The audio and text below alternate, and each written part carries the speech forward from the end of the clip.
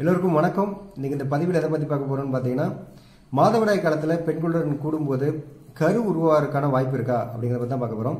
அதுக்கு முன்னாடி ஒரு சின்னதாக ஒரு குட்டி கதை ஒன்று சொல்லிடுறேன். அந்த கதையோட முடிவில் உங்களுக்கே ஒரு ஐடியா வந்துடும் நினைக்கிறேன். இப்போ பார்த்தீங்கன்னா, கரு உறுதல் அப்படின்னு இருக்கும்போது ஆணிற்கு ஒரு பங்கு பெண்ணிற்கு ஒரு பங்கு அப்படின்னு இருக்கு. இது ரெண்டையும் நம்ம கிளியராக தெரிஞ்சுக்கும் போது ஒரு ஐடியா வந்துடும். ஆணின் பங்கு என்ன, பெண்ணின் பங்கு என்ன. ஃபர்ஸ்ட் ஆணோட பங்கு என்னன்னு பார்ப்போம். ஆணோட பங்கு இப்போ பார்த்தீங்கன்னா, ஒன்ஸ் வரக்கூடிய எஜாக்குலேஷன் ஆகக்கூடிய செமனில், அதாவது வெளியில் வரக்கூடிய விந்தில் கோடிக்கணக்கில் விந்தணுக்கள் இருக்கும். இப்போ இந்த விந்தணுக்கள் எப்பயும் கால நேரம் பொறுத்து மாறுமா? ஒருவேளை இந்த மாதிரி நேரத்தில் அதிகமாக இருக்கும், இல்லை இந்த மாதிரி நேரத்தில் கம்மியாக இருக்கும், அப்படி எதுவும் இருக்கா, இல்லை இந்த மாதிரி நேரத்தில் இருக்காது அப்படிங்கிற மாதிரி இருக்கான்னு கேட்டிங்கன்னா அப்படி கிடையாது. விந்துவை நீங்கள் எப்போ எடுத்தாலும், அதாவது செமன் எப்போ இருந்தாலும் அதில் வந்து விந்தணுக்கள் ஸ்பெர்முங்கிறது இருக்க தான் செய்யும். இப்போ அதே இது கம்பேர் பண்ணும்போது பெண்ணோட இதில் எப்படி இருக்கும் அப்படின்னு பார்த்தீங்கன்னா, இதே மாதிரி கோடிக்கணக்கில் அவங்களுக்கு இருக்கா அப்படின்னு பார்த்தீங்கன்னா கிடையாது. அவங்களுக்கு மாதம் ஒரே ஒரு ஓவா மட்டும்தான் வரும், ஒரே ஒரு சினை முட்டை மட்டும்தான் கரு உறுதலுக்கான வாய்ப்பு தேடும். ஆனால் இங்கே வந்து பார்த்தீங்கன்னா கோடிக்கணக்கில் விந்தணுக்கள் இருக்கும். இந்த கோடிக்கணக்கில் இருக்க விந்தணுக்கள் அப்படியே அந்த சினை முட்டையை அலைஞ்சு ஒரே ஒரு விந்தணு மட்டும்தான் துளைக்கும். நமக்கு இத்தனை கோடி வச்சிருக்கோம், எனக்கு விந்தணுக்கள் இருக்கு, ஆக்டிவ் இருக்குங்கிறது முக்கியம் இல்லை. அதில் ஒன்று ஆக்டிவாக இருந்தால் போதும், அந்த ஒத்த இது அதை தொலைச்சி கருவை உருவாக்கும்.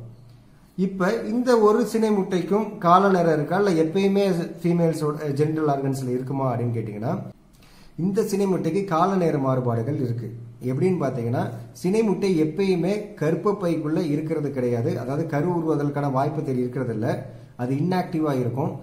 ஓவிலேஷன் சொல்லக்கூடிய அந்த சினைப்பையிலிருந்து ஒரு ஆக்டிவ் சினை முட்டை வெளில வரக்கூடிய குறிப்பிட்ட நாள்னு ஒன்று இருக்கு. எப்பன்னு பார்த்தீங்கன்னா, இப்போ பீரியட்ஸ் ஆகுது, பீரியட்ஸ் வந்து ஒரு 1ஆம் தேதி ஆகுதுன்னு வச்சுக்கோங்களேன், அது வந்து 14ஆவது நாள், 14ஆம் தேதி அப்படின்னு நம்ம எடுத்துக்கலாம். அந்த டைமில் இந்த ஓவிலேஷன் வந்து ஆக்டிவ், அந்த ஓவா வந்து அந்த இடத்துல காத்துக்கிட்டு இருக்கும். இது எல்லாத்துக்குமே அந்த 14ஆவது நாள் தான் இருக்குமான்னு கேட்டிங்கன்னா அப்படி கிடையாது. ஒரு சிலருக்கு 2 நாள் முன்ன பின்ன வேரியேஷன் ஆகும், அந்த பீரியட் சைக்கிளை பொறுத்து. நான் சொல்லக்கூடிய 28 நாளில் நான் சொல்லக்கூடிய 18 நாள் 14ஆவது நாள்னு சொல்கிறேன். இது வந்து வேரியேஷன்ஸ் ஆகும் ஆட்கள் பொறுத்து. நீங்கள் ஒரு 2 நாள் முன்ன பின்னன்னு கால்குலேஷன் பண்ணிக்கலாம். இப்போ இன்னொரு பக்கம் ஒரு டவுட் வரும். அப்போ ஓவிலேஷன் நடந்த உடனேயே நம்ம உள்ள ஸ்பெர்ம் போன உடனே கன்சீவ் ஆயிடுவாங்களா, கரு உருவாயிருமா அப்படின்னு. இதுக்கு ஒரு ஆயுட்காலம் இருக்கு, இதுக்கு ஒரு ஆயுட்காலம் இருக்கு. இப்போ ஸ்பெர்ம் பார்த்தீங்க அப்படின்னா உள்ளுக்குள்ள போறது அதாவது வெளில வந்த டைமிங்ல இருந்து 48லேருந்து 72 மணி நேரம் வரைக்கும் தான் அது ஆக்டிவாகவே இருக்கும். அதுக்கு மேலே அது ஆக்டிவாக இருக்காது, டெத் ஆயிடும். இப்போ அதே இது ஓவா எடுத்துட்டிங்கன்னா அப்போ அது எத்தனை நாள் வரைக்கும் ஆக்டிவாக இருக்கும்னு பார்த்தீங்கன்னா, ஒன்ஸ் ஓவிலேஷன் நடந்து கிட்டத்தட்ட பீரியட்ஸ் வர்ற வரைக்குமே அது ஆக்டிவாக தான் இருக்கும். ஸோ அந்த பீரியட்ஸ் வர்ற வரைக்கும் ஓவிலேஷன் வந்து எப்போனாலும் கன்சீவாக இருக்க வாய்ப்பு இருக்குது. அதுக்கு முன்னாடி வாய்ப்புகள் ரொம்ப ரொம்ப கம்மி.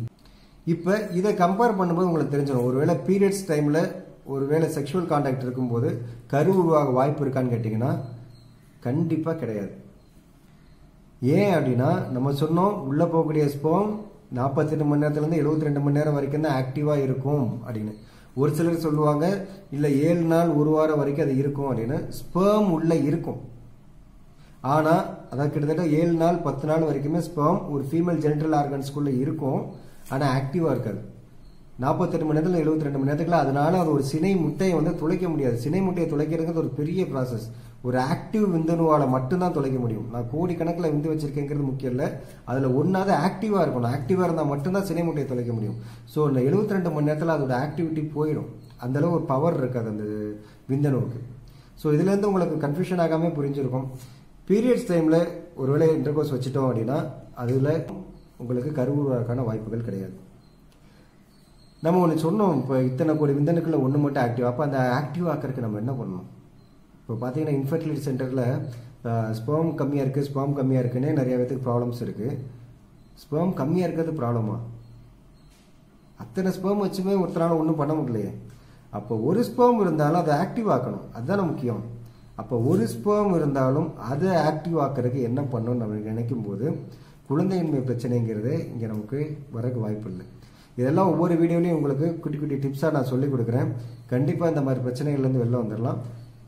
நம்ம யூடியூப் சேனலை சப்ஸ்கிரைப் பண்ணுங்கள், இது மாதிரி வீடியோஸ் நீங்கள் பார்க்குறதுக்கு. நம்ம முக்கியமாக மேக்ஸிமம் யாருக்கும் தெரியாத அறியாத விஷயங்களை பற்றி தான் அதில் ஷேர் பண்ணுவோம். உங்களுக்கு எதை பற்றியாக நான் பேசணும்னு ஒரு ஆர்வம் இருந்தது அப்படின்னா கீழே உள்ள கமெண்ட் பாக்ஸில் அதுக்கான இது கொடுங்க. அதை பற்றி நான் கண்டிப்பாக உங்களுக்கு ஒரு விளக்கம் கொடுக்குறேன். மீண்டும் ஒரு நல்ல வீடியோவில் உங்களை சந்திக்கிறேன். நன்றி.